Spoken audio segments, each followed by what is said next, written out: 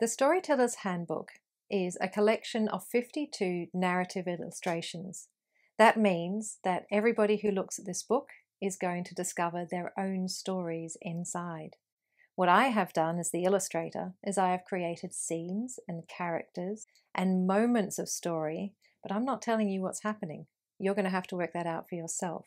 And it's really exciting to think that every single person who opens the book is going to notice something different.